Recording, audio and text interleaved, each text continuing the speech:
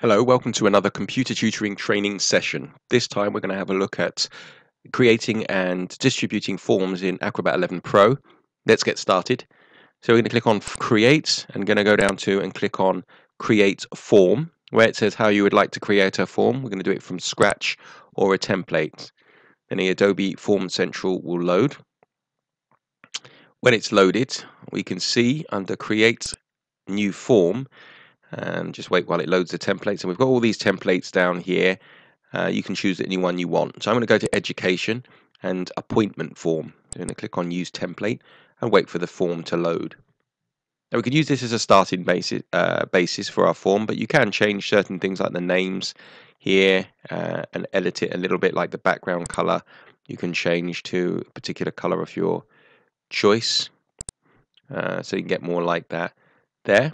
And then once you've done that, you can save the form as a PDF form.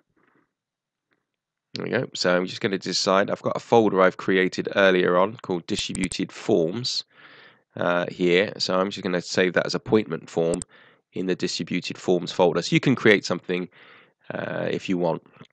And there we have, that form is ready to be distributed.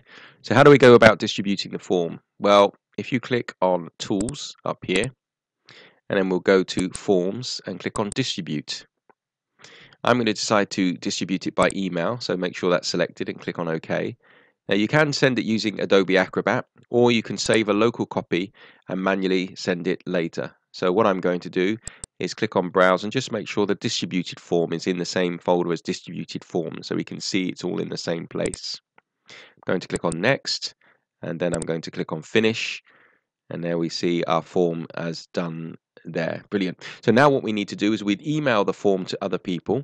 They would fill out as an attachment. They will fill the form out and then send it back. And then all we need to do is double click on it to see if we can add it to this section here under distributed and the received bit under forms. Thanks for watching. For more videos, please see our website and look out for more Adobe Acrobat videos.